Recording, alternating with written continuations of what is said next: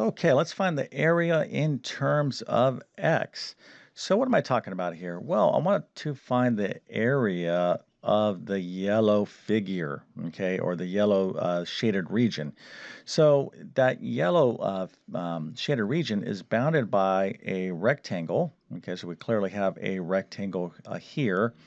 And then there's a circle. Okay, so it's not really totally explicit in this figure. It pretty much looks like a rectangle and a circle, but I'm just going to tell you that that's indeed what this is. But we don't have actual measurements. We don't have like 8 inches, 5 inches, or 5 centimeters, none of that stuff. We just know that this side is x and this side is x plus 2. But that's enough information to express the area of this yellow region in terms of x. It's basically almost like writing a formula for this yellow region in terms of x. So if you think you can do this, this would be a great exercise to review basic geometry and algebra. Certainly, this type of question you're going to come across in your future if you are taking algebra or geometry. So this is not just some sort of trivial type of question. It may seem that way, but you're going to encounter things like this in your future for sure. So if you think you could do this problem, go ahead and pause the video, put your answer into the comment section, but I'm going to go through it step by step in just 1 second. But first, let me quickly introduce myself. My name is John. I'm the founder of TabletClass Math. I'm also a middle and high school math teacher. I'm going to leave a link to my math help program in the description of this video, but I've been teaching math for decades. I like to think of myself as someone who explains math versus teaching math. Um, because explanations are typically just much more clear and understandable, and that's what I really try to do is I really try to teach math in a clear and understandable way.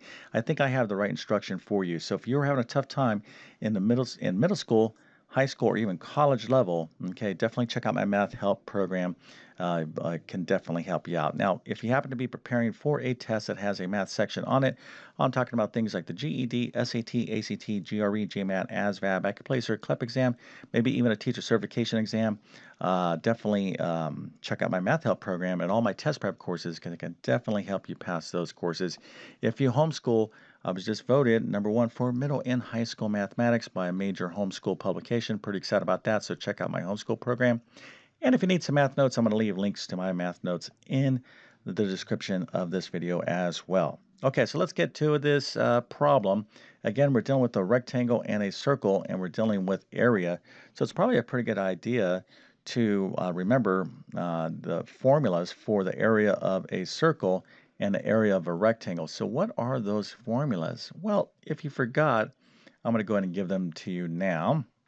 So here is a circle, and then emanating from the center out to the side of the circle here is what we call the radius. It's basically 1/2 the width of a circle. So the whole width of a circle we call the diameter, runs to the center, and then this would be the radius. That's 1/2 the diameter. So the formula for area of a circle area is equal to pi r squared, where r is the radius. Okay, so here is a lovely rectangle. What's the area of a rectangle? That's just simply the length times the width. Most of you probably remember this. Some of you probably remember that. But these are basic geometry formulas for area that you definitely want to know, along with like a triangle and some other basic shapes and whatnot. So these are the type of things that you should have contained in your long-term memory. Okay, so even if you weren't given a formula sheet, you should know these formulas. Okay, so if you forgot those formulas and you're like, okay, now I remember those formulas, well, then go ahead and do the problem. Okay, if you thought that was the only thing that you were missing, here is an opportunity to do this problem again. I just gave you the formula for the area of a circle and the area of a rectangle. Okay, so now you have to come up with a strategy to figure this out, and that's where the real fun starts. So let's go ahead and take a look at how we need to do this.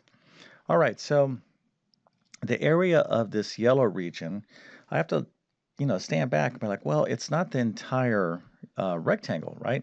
It's like the rectangle, but it looks like this circle part was cut out from the rectangle, and that's effectively how you have to think about this.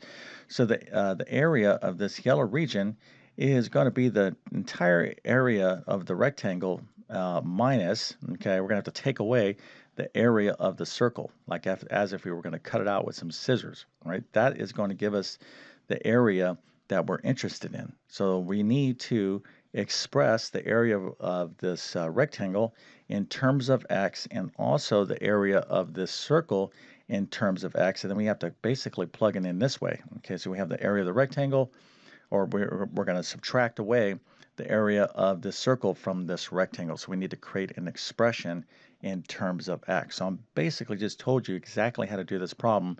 You already have the formulas, again, for the area of a rectangle and area of a circle. Now, it really comes down to your algebra skills. Okay, do you have the algebra skills to do this? Let's go ahead and tackle this now.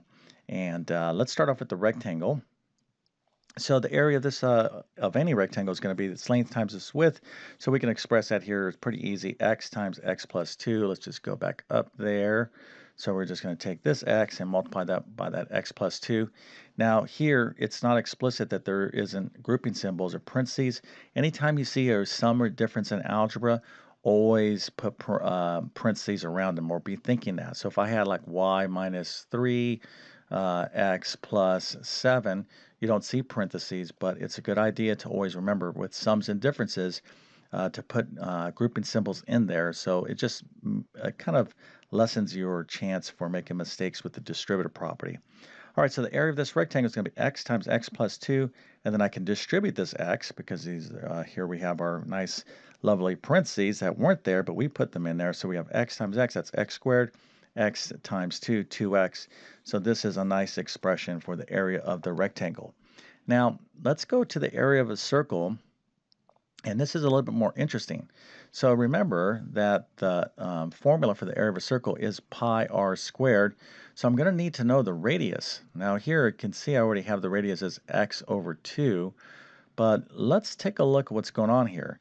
So if this whole thing is x, from here to here is x long, this is going to run through the center, okay? What is the radius from here to here? Well, it's going to be half of this x. So I need to take that x and divide it by 2. So this is x over 2 right here.